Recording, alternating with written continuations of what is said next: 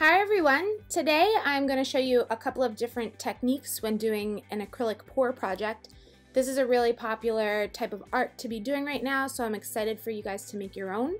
To begin with, we need a couple of different materials. We have our canvas, we have a plastic cup, and a popsicle stick. Very important, you're going to want a clean surface to work on, and I even recommend maybe doing this project outside. This paint is acrylic and will not wash out of your clothes.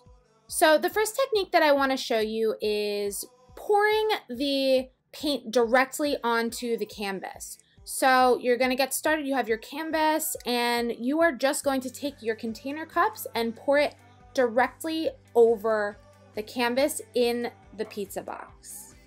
This method is pretty cool because it'll give you some really big color blocks. You do want to keep in mind that whatever color you put on the top is going to be the most prominent because it's going to pour over some of the other colors. Also, when you're pouring the paint out onto the canvas, you want to make sure that you're leaving about a quarter still in that container. That way you can fill in any extra white spots as you move your canvas around.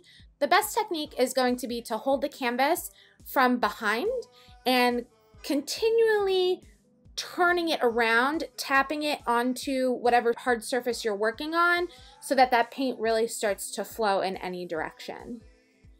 Now, if you are turning your canvas around and the paint's really not flowing so much anymore, what you can do is you can grab the remainder of your paint from the containers and you can start layering and adding more paint to some of the white sections. You can also add more paint on top of what you've already put onto your canvas, and that's going to add more color to your project.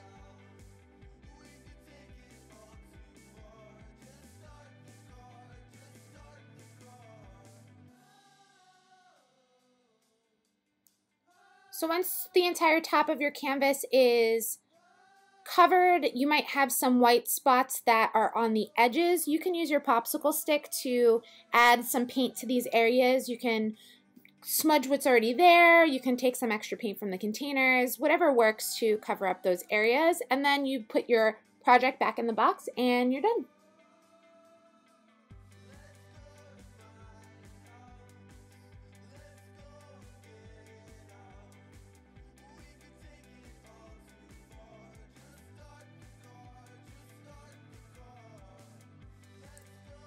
So when you're done with your project, your hands are going to be very messy, so what you're going to want to do is clean up your area and go wash your hands.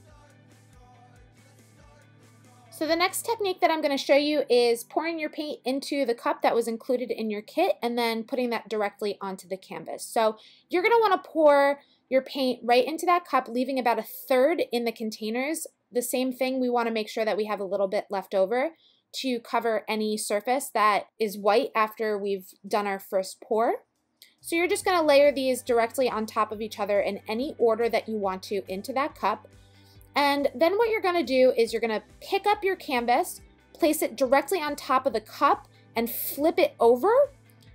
And then I recommend pulling your cup across the canvas so that you really spread that paint out until most of it has come out of the cup.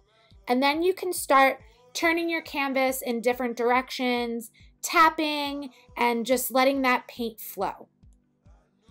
Now, same as before, once you get to a point where your paint isn't really moving around the canvas anymore, what you can do is you can pour the remainder of your paint back into the cup, and you can pour that over any of the white spots to fill in the blanks. And again, at the end, if you have any spots that are around the edges, you can use your popsicle stick to clean those areas up.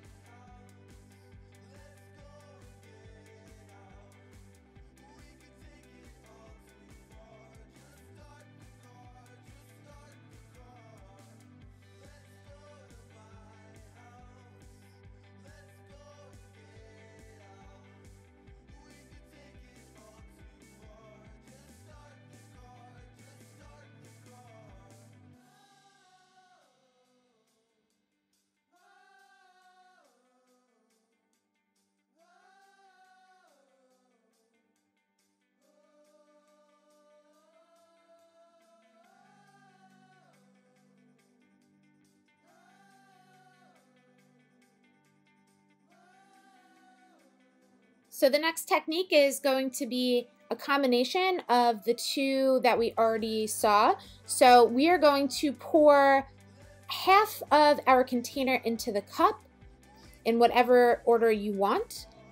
Same thing, you're gonna take your canvas, you're gonna place it right on top of that cup, and then you're gonna flip it over. You're gonna drag the cup along the canvas, letting that paint flow out, and then you're gonna twist and turn until your paint isn't really flowing anymore. Then what you're gonna do, instead of pouring your paint into that cup and adding more onto the canvas that way, you're just gonna pour the paint directly from your containers over the canvas in whatever way you want. I really like this technique because I think it gives you the best of both. You have that really interesting layered flow, but then you also have some big chunks of color. I think it leaves you with a really nice finished product.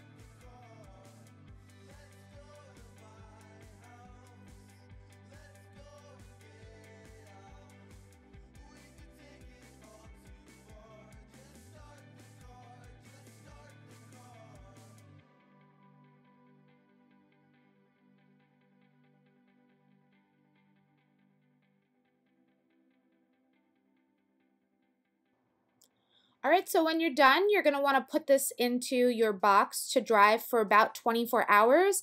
Clean up your area, wash your hands. As a reminder, this paint does not come off of surfaces and your clothing. So this is my finished product. This was my favorite one that I made out of the 3 in the tutorials. I can't wait to see what everybody comes up with, how your projects have turned out. Please take a picture and email us. It is so fun to see how every one of these projects looks different. I hope that you guys had a good time, and we'll see you again soon. Bye!